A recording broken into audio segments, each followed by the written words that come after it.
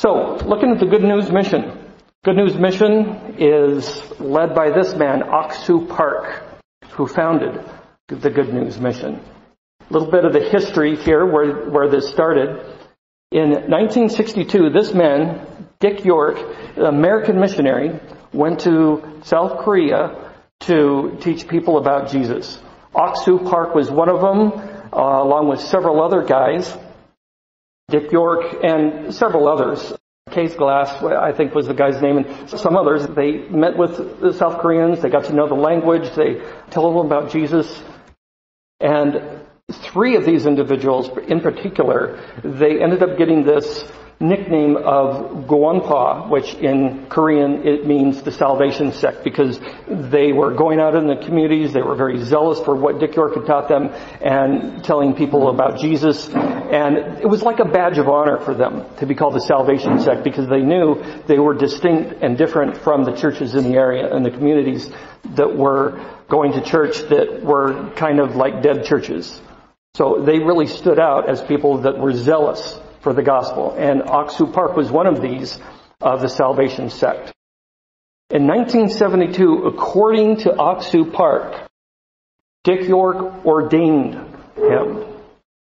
And Dick York says, no, I did not ordain Ock Soo Park. I met Dick York after I started researching the Good News Mission about 6 years ago. Looking at Ock Soo Park and what he said about his past and everything, this name of Dick York kept coming up. And so I did some digging and found Dick York. He's still alive. He lives in the United States, and he was going to be doing a presentation in my area. And so I met with him and interviewed him, and he said, no, I did not ordain him. Dick York was very much against titles and ordination. It wasn't about making a name for yourself. It was about Jesus. I find him to be a very humble, very honest, wonderful man. And his name is being trashed all over the place because people think, well, he started Good News Mission. No, he didn't. He taught Ock Soo Park about Jesus, and everything changed after this. So the Good News Mission started in 1986 by Ock Soo Park. In 2001, he started venturing in different areas. You might not have encountered Good News Mission, maybe you have, but maybe you've encountered this, the International Youth Fellowship, or IYF. And some of these organizations that they sound good, like an organization, a Christian organization focused on youth. We want our youth to be passionate about God and learn about God, so you hear about International Youth Fellowship coming. You would want your youth in your church to be part of this. But what is this organization? What are their beliefs? And they also started in 2008. Ock Soo Park started a Mahanaim Theology School. This you might not have come across, but in 2009, Good News Broadcasting started in Kenya and can be heard now over the internet all over, and with YouTube, Good News Broadcasting. In 2013, they started the International Mind Education Institute. Now, at the end of this talk, I'm going to be going over this quite a bit because this is a huge outreach arm. Some of these Korean groups, like another one we haven't even mentioned before, the Unification Church, they have all these different front organizations, and you end up getting involved without even realizing that it's part of a church or a religious organization. And Ock Soo Park has definitely followed along with this, with his International Mind Education Institute. So I'm going to be coming back to this at the end of this, so just file that in the back of your mind. Whatever this is, you'll find out. It's interesting what Ock Soo Park has been able to do with his teaching. But I'm here to tell you that Good News Mission is cultic. Definitely. In its theology, in its behavior. For one thing, Dick York, the guy that supposedly was behind this, a lot of people accuse him of being behind it, he said very clearly, no, this is definitely cultic. This picture of him is actually part of a videotape that I took of him where I asked him questions about Ock Soo Park, and he said, this man, he just went off on his own. He started trying to make his own empire. And Dick York tried to pull him back, tried to rein him in, and Ock Soo Park would have nothing to do with it. Like, no, he's going to move forward. But this creates a problem for Ock Soo Park because he has talked about Dick York and how Dick York ordained me, and Dick York was this major figure in his life. But Dick York says, no, this is a cult.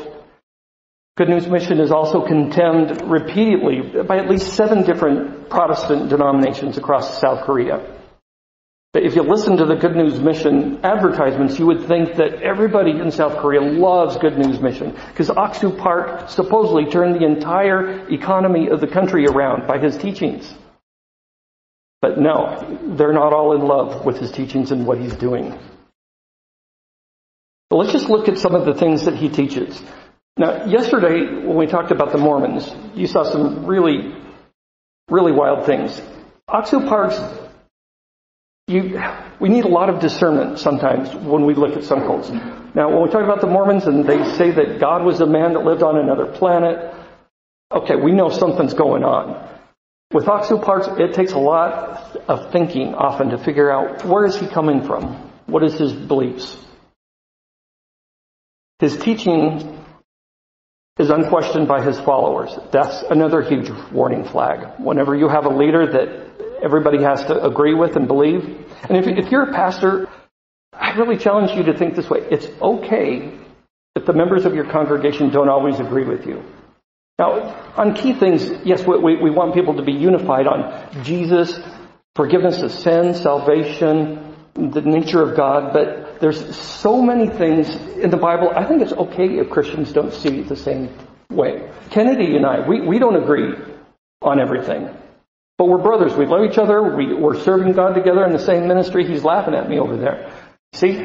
He even thinks it's a joke to even bring this up. It's okay to have disagreements. But in a church like Ock Soo Park's, no. Everybody has to be on board. He is God's servant, or the servant of God, or the pastor is what he's called. Now, these are a lot better titles than what layman he that we looked at just a minute ago. So I guess it's okay to be called the servant, right? That has the idea that you're helping people. But in their literature, it has some amazing, overblown characteristics described about him. It says since 1962, when he met Dick York, since 1962, he obtained complete devotion to God. And his life became completely based on the will of God and focused on the guidance of the Holy Spirit. Anybody else? Does this fit you? That is pretty extreme. And to have something like that published about you by your church should make you a little uncomfortable. But it gets worse. It lists awards that Ock Soo Park supposedly has. Grand Prize for the New Korean. What even is this? New Leader in Christianity. The True Minister Award. The 21st Century True Shepherd. I haven't been able to find that any of these words even exist anywhere on this planet. The 21st Century True Shepherd. What are some of these words? What do they even mean? New Leader in Christianity. It's really important to look at the leader of the group or the founder and see, how is this person described? How do the people in the group, what do they think of this guy? Ock Soo Park twists and adds scripture in his books. He will be talking about a passage of scripture and he will slip things in and say, this is in the Bible. For instance, in John 8, when Jesus is talking to the woman, he says, I do not condemn you. You have no sin. This is the prostitute. The men were going to stone her. And he says, hey, who of you is without sin? Let him cast the first stone. Remember the story in John 8? Well, Ock Soo Park's right. He does say that he doesn't condemn her. He says that to her, but he doesn't say that you have no sin. And this is important. We'll see in Ock Soo Park's theology, the idea that you don't have any sin. And that's why he would want to add this at this point. Another place is Luke 15 with the prodigal son.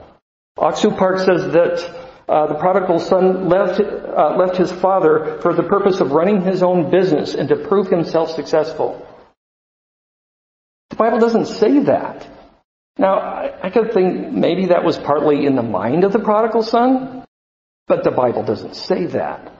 So that's starts to raise big suspicion when somebody starts to use the Bible and saying, this is what the Bible says. It doesn't say anything about that, but it helps support his twisted theology that starts to come later on. So let's look what he teaches on the doctrine of atonement. Very, very important doctrine. He says that the Old Testament priest represents Israel, which some of this he has on track, and that's one thing with cults. They'll take some truth and add some error. That's what Satan did in the garden with Eve. He takes some truth and mix it with theirs. So the Old Testament priest represents Israel. He places his hands on the sacrificial lamb, both of his hands on the lamb, and then the sin, according to Ock Soo Park, when he places his hands on the lamb, the sins will transfer to the lamb. And then Ock Soo Park ties this to John the Baptist. He says, John the Baptist is like the priest in the Old Testament. The same kind of thing. He lays his hands on Jesus. Or John the Baptist, he baptizes Jesus. He lays his hands on Jesus. And the sin transferred to Jesus at his baptism. And Jesus carried the sins of the world until he goes to the cross. So Jesus carries the sins until he dies for our sins on the cross. Sometimes with cults, when we look at these teachings, sometimes we shift and think, okay, we know there's something strange about the way this is described. And we'll get to the problems here. So keep this file in mind, and then after we go through some of these doctrines, I'm going to circle back and we're going to look at these. So Jesus carries our sin from baptism to the cross. Sin. Sin is not an action. It is only the condition of the heart. Some truth, some error. Where are the lines sometimes? It's not an action. It's only the condition of the heart. Therefore, the heart cannot be trusted. It only produces bad things. And I've got to say, this is definitely some twisting, because there's some things nuances here that I can say, yeah, but there's other things like, no. The heart can only produce bad things. So we need to repent. Right? We need to repent. But what do we need to repent of? Well, sin, the way Ock Soo Park defines it is, salvation is gained by repenting of the heart's condition. Because that's what sin is. It's just the condition of the heart. And the heart produces bad things. And that's only what sin is what he said. And this is an example of repenting. According to Ock Soo Park, true repentance would be saying, I am a seed of sin. There is no fruit I can produce other than sin. The core of my heart is dirty. That is true repentance. Do we have a problem with what he's saying? It sounds close, doesn't it? Or maybe it's clear. Continuing, we should not be confessing I stole, I murdered, I lied. We need to confess that we are humans by nature who could only sin. Now this starts to get a little clearer, I think. You shouldn't confess that you've done bad things. You only confess to God the condition of your heart. See, now it's crossed the line. When you start tweaking something in the front, as it rolls downhill, it changes. Or one illustration I've liked over the years, when you put your shirt on in the morning, if you get that first button wrong, everything else down falls apart, and you look in the mirror and you look pretty strange. And what the cults do, and definitely Ock Soo Park, is when you kind of tweak something here at the beginning, everything kind of falls down and it starts getting further and further from the truth. So you shouldn't confess to God that you've done bad things, because that's not sin. Sin is only the condition of the heart. So once you confess your sins, confess your sin, not sins plural, because sins plural, that's action. If you confess your sin, the condition of your heart, now we have the doctrine of what we call sanctification as Christians. Sanctification is our growth towards God in life. Hopefully purifying ourselves as we get closer to God, we understand Him better, and we become better people, we become better Christians. According to Ock Soo Park, after repentance, he says, Jesus will come to you and He will cast out the filthy and dirty parts of the heart. So that's God's part. Our role is to repent of our sin Lord, I am only a seed of sin. And then Jesus will come and he will cast out the filthy and the dirty parts of you, and he will clean your heart, and your heart will be clean, your heart will be pure. You see those buttons as they get lower and lower? It's starting to get stranger, isn't it? But if you meet somebody of the Good News Mission, and they were to talk to you about repentance and sin, and they were talked about some of these other aspects of it, it might sound okay or maybe a little off, but it's when you start working through this, it gets further and further down the road problematic. Evil, filthy, lustful, and deceitful thoughts are removed by Jesus when you repent. So sanctification, as far as growing, you think really wouldn't be a part in his scheme, because Jesus comes in and does all this. Is there any growth? And what Park says, a peaceful and warm heart of faith and joy will arise if you've repented. This will be the result. Now, bad actions may continue. Ock Soo Park's not crazy. You can see that people, once they do this thing he calls repentance, they may still be doing bad things like lying, stealing, etc. That still happens in people's lives. But don't repent. You're not supposed to repent, because repentance is only when you're addressing that sin condition of your heart. You don't even really acknowledge ever that you're doing something wrong, that you've done something wrong. Now, he's not saying it's okay to go out and lie and steal. He's just saying that it's not even really a thing. You're not actually doing it. That's just the condition of your heart, and you need to be trusting in what the Bible says instead, and we'll get there. Yeah, instead, cling to God's word that pronounces you sinless. Because, right, the Bible does that. Once you receive Jesus, you're sinless?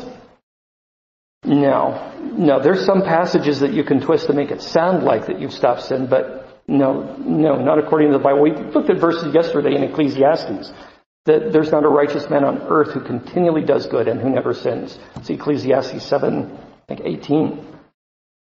Ock Soo Park on the subject says, we should not try to do good or try to stop sinning. I just look at that line so far. We should not try to do good or try to stop sinning. This is the 21st century new Christian telling us. As a pastor, have you ever recommended this to your congregation? Don't try to do good, but he's very serious.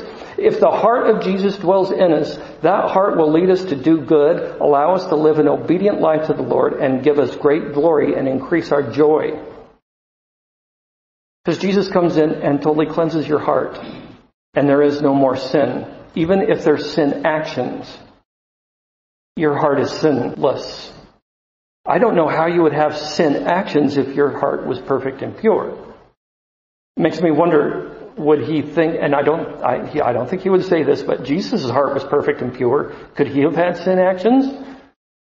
So it's really muddied down. When we look at 2 Corinthians 11 yesterday, the purity and simplicity of devotion to Christ, verse 4.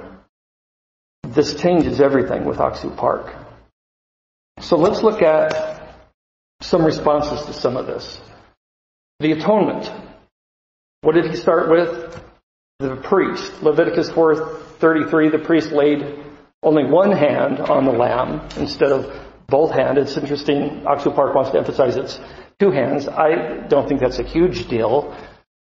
I don't know why he would say it then if it was two hands or one hand, but let's not quibble over something small. But this didn't transfer sin. Yeah, the priest laid his hand on the lamb, but there was no transfer of sin to the lamb. One of those things again, Ock Soo Park takes some ideas from the Bible that are there and then adds some other ideas. And this is one where it's easy to get past. Okay, he lays his hand on the lamb, and we know that there's the scapegoat that carries the sins off into the wilderness. It was part of the temple ceremony. So it might get past this, but wait a minute. No, this didn't transfer sin to the lamb. That's not how it worked. The Old Testament doesn't say this. But a bigger problem is, if you think about what Ock Soo Park said sin is, if sin is only the condition of the heart, then what transferred to the lamb? There's the problem with the sin transferring to him. And yes, the lamb is a picture of what happens with Jesus when he goes to the cross, but it's not like that there was something that actually transferred and therefore we needed hands laid on for the sins to change. Ock Soo Park makes it sound like that's what's happening, but it doesn't even make any sense in his own system. Scripture doesn't say that John the Baptist laid hands on Jesus. So it's another point where his system doesn't work. And that shouldn't miss our attention, because they want to make this a point. It transfers from John the Baptist to Jesus. Well, how did it get to John the Baptist in the first place? All of our sins? And then Jesus carried it around? But Jesus didn't carry sin beginning at his baptism.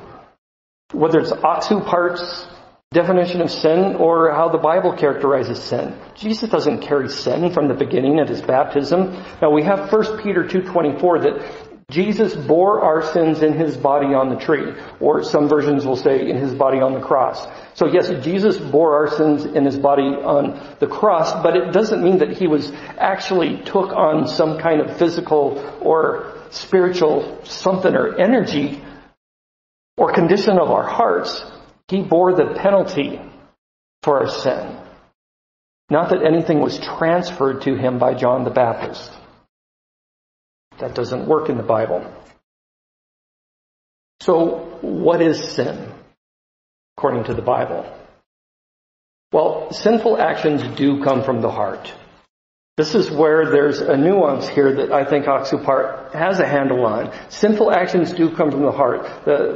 Matthew 12 says the mouth speaks out of that which fills the heart. So, sin is in our heart and it produces sin action. Yes, he's right, but he takes this so far, I think it distorts and twists the gospel. And he would think that only his organization is the one that's accurately representing the gospel and preaching the gospel. But actions are also sinful. The Bible represents actions as sinful, probably more than just saying that the heart is where the sin is. Sexual immorality, causing your brother to stumble, showing partiality, all these things are in the Bible, all of the New Testament here, saying these actions are sin. So actions are sin, the condition of our heart is sin also. And if that's the truth, we need repentance of actions as well as just, well, the condition of my heart is damaged or sick, or however Ock Soo Park wants to put it.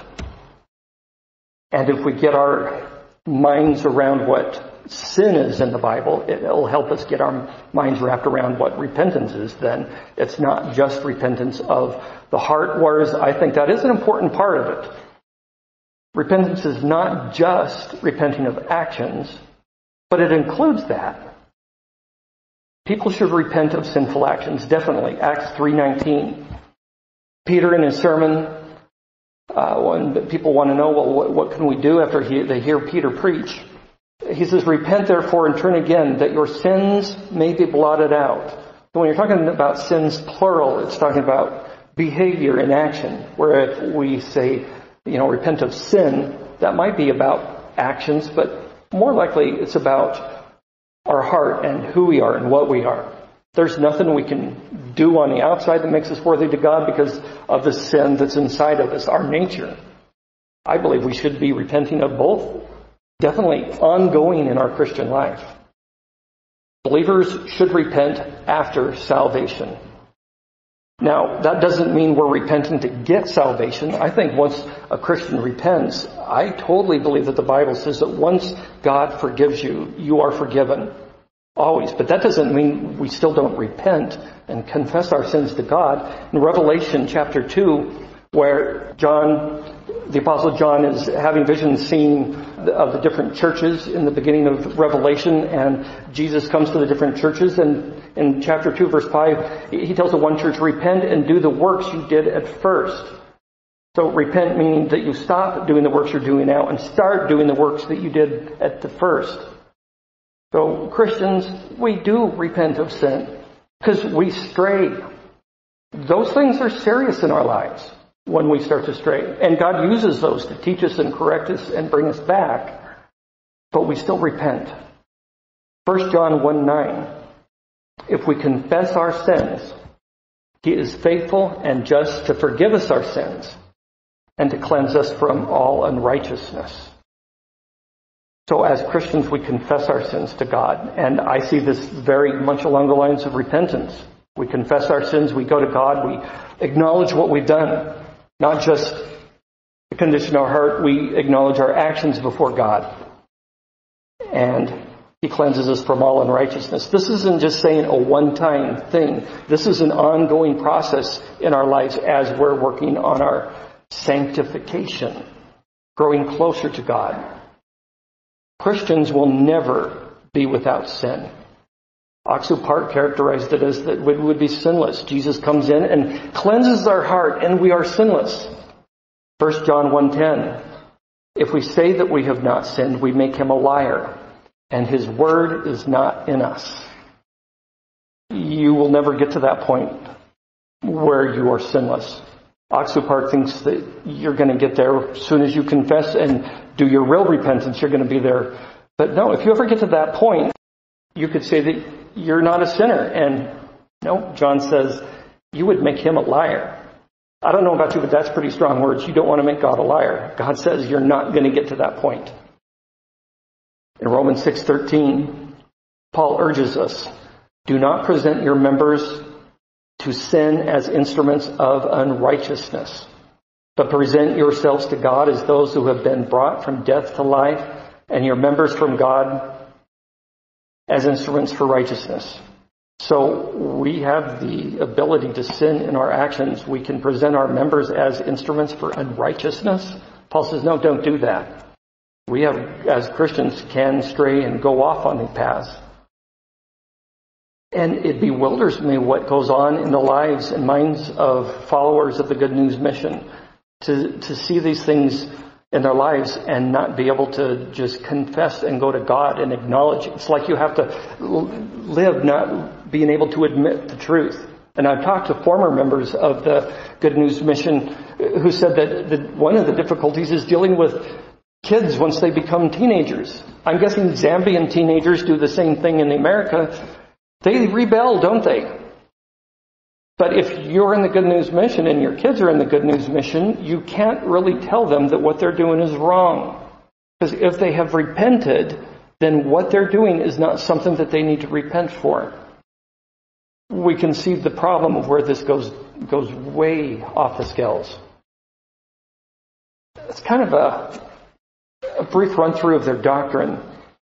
And I told you I'm going to come back to this International Mind Education Institute. You might have met Good News Mission members. By the way, has anybody ever talked to somebody at the Good News Mission? Okay, some of you. So you might have met people who go to the Good News Mission, or you might have encountered International Mind Education Institute. This sounds like a good organization, especially the way that they promote themselves. But it's nothing more than Ock Soo Park and his teachings. But the way this man markets himself is like, wow, this guy gets himself into some of the biggest name places around this planet. It's sometimes this Mind Education Institute is like this series of seminars. They're offered sometimes through the International Youth Fellowship that I mentioned and the Christian Leaders Fellowship, which is another front group organization of Ock Soo Park. They come into your area and Christian Leaders Fellowship, and hey, they're inviting us pastors to come out. Sounds like a good thing, right? Why not? I'll always be checking to see now who started this group or who started this organization that's inviting me to come. So this is what this program claims. It will come to universities and governments and not present itself as a religious organization. It will come and say things like, we teach people how to possess a mindset to become successful and have a happy life. That sounds like a good thing. It contributes to helping the future of a nation, the youth, so that they may find their true values and goals. These lectures are given in schools, military bases, government offices, companies, prisons, etc. And I'm quoting directly, this is from the literature that they give to heads of government and heads of school all over the planet. As of May of 2019, they've had over 20,000 lectures in these past 3 years to over 8.5 million people in over 95 countries. Again, Ock Soo Park markets himself in amazing ways. I have no idea how he's done this. And they give these exaggerated claims. They say, if you let us come here and teach in your country, in your school, or whatever, these are the claims. Ock Soo Park, they say he is a mind education expert and the best mind educator of the age. Now, if you're a student here at CABU, I'm sure that you had to take a mind education class, and they probably talked about, well, there's this guy he's the best one, right? What even is this? A mind education expert. But this is what is said about Ock Soo Park. It says the Mind Education Institute solves severe mental and social problems. Divorce, suicide rates, game addictions, and bullying. Basically, solves all your problems. Let us come to your country. In Kenya, some of the literature by the Mind Education Institute, it will give quotations from leaders of countries like in Kenya. The president said, this mind education is not only for youth, police, and inmates, but for all people. This education that can change mind is really important and necessary. So, Ock Soo Park has brought his mind education to Kenya. And Malawi, where the president said this, government will support the mind education as it embarks on training the youth in moral values and globalized mindset change. Or in Zambia, mind education is essential for young people in Zambia. With this education, I think the future of Zambia's youth is very bright. He markets this mind education, these seminars, to governments, to universities, and it's packaged in a way that people don't realize this is religious. It's indoctrination about Ock Soo Park's theology. Ock Soo Park has no formal training in education. So for them to say he's a mind education expert, he has no education. How is he a mind education expert? Not that anybody even knows what that is. Mind education has no formal authentication by any credible Christian denomination, governmental agency, or academic institution. So all of this expertise that they are claiming, we're going to come in and we're going to solve all your social problems, suicide rates, battered wives, whatever it is, they're going to fix it. Mind lectures are religious. They're not scientific, as they would claim. The lectures are based on Ock Soo Park's personal view of sin, salvation, and what he calls the world of the heart. And that's basically what we just talked about, his view of sin and Jesus cleaning up the heart and all that. His mind lectures teach your heart is not trustworthy. Therefore, you need to free yourself of inner thoughts. You need to get rid of whatever your thoughts are trying to drive you and make you make decisions. You shouldn't listen to those. Well, how in the world are you going to make any decisions if you don't listen to your heart? Right? You need to trust the thoughts of your leaders.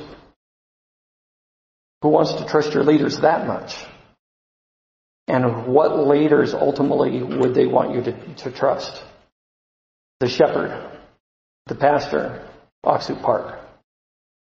That's who that they want you to trust instead of trusting your heart. If you encounter somebody in the Good News Mission or Shinshonji or the Mormons or whoever, please know now I've got to memorize everything about this group. You're never going to know everything. You never will. I was thinking of this just before we started today, James 1:19. Know this, my beloved brothers, let every person be quick to hear, slow to speak, and slow to anger. Quick to hear, slow to speak, and slow to anger. You don't need to have all the answers. You don't need to have all the answers right there. One of the most powerful things that I have found in doing evangelism with people in these different groups, when they're pressing in on some kind of doctrine, one of the best things you can do sometimes is say, I don't know. It's to be honest with them and say, wow, yeah, I don't know, I've never heard that before. I'd like to think about that, and can we talk later? Because when you start to scramble inside your head and start thinking, well, maybe this is the right answer, I'm just going to say it this way, they know when you're scrambling. It's not going to make you look bad to admit that you're not sure. In fact, you'll be endured to their heart. Like, that's a good thing. Ask questions. Be quick to listen. Think about them. Think about, why are they in this group? What about this group is attractive to them? I was talking to a Jehovah's Witness just a few days ago, and he brought up a verse in Ecclesiastes. I asked him, well, what is a Bible verse that's important to you? He brought up a verse in Ecclesiastes that says, basically, it sounds like when you die, you're gone. You do not have a spirit that survives after death. And I thought at first he was trying to make a Jehovah's Witness argument that we don't have a spirit. And instead, I'm so glad, I think God led me to ask him, so why is that important to you? He says, because in the African tribal religion he was brought up in, spirits come back and haunt you. And he was always scared of that. And then when the Jehovah's Witnesses showed him that verse, it gave him comfort. That was the last thing I wanted to jump on. I'm not going to try to tear that down. There's other things I want to address with him. Kennedy is going to come up and say a few things about Good News Mission, perhaps where you might be encountering them. Yeah, I just want to talk a few stuff about the Good News Mission. I know for some of us it's our first time to hear about the Good News Mission, but Martin is a student at CBU. He can testify that the Good News Mission are at CBU. I am a lecturer here at Central African Baptist University, and once in a while I go teach block classes in different parts of the country. Last December I was in Livingston, and there the group I was teaching, the pastors, they told me, actually we meet every Wednesday and we have Pastor Kim of the Good News Mission who leads the Bible studies.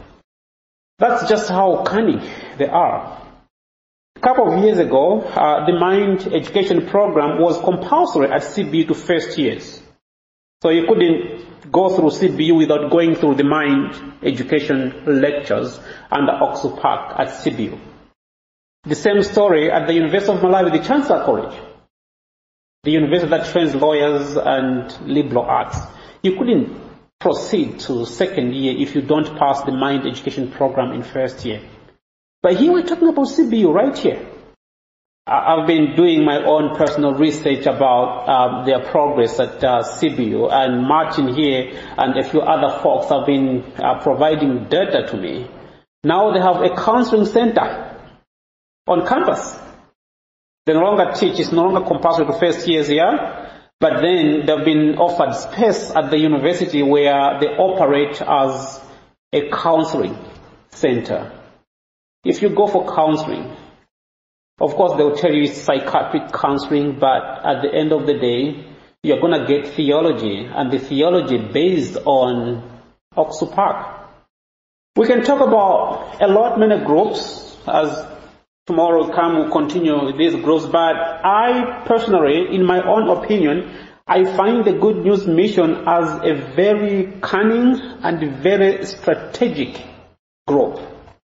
They target the elite, the intelligent people, because they know you and me, we are the leaders of this country tomorrow. No wonder they target universities, colleges. They are at Chiunza. I have my niece at Chiunza. She says, oh yeah, they are here. There's a Korean pastor who he is very nice. He's very nice.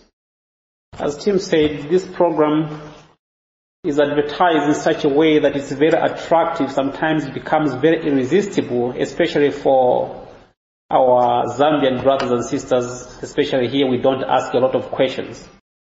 It's time to open our eyes. Let's hold hands together as we continue discerning and reaching out. If you have a child, if you're a parent, you have a child and the child is at CBU, any other university, ask them. They could be victims of this. Ask them how they are doing. Ask them if they know anything about the Good News Mission. Most of them will tell you they know. They do.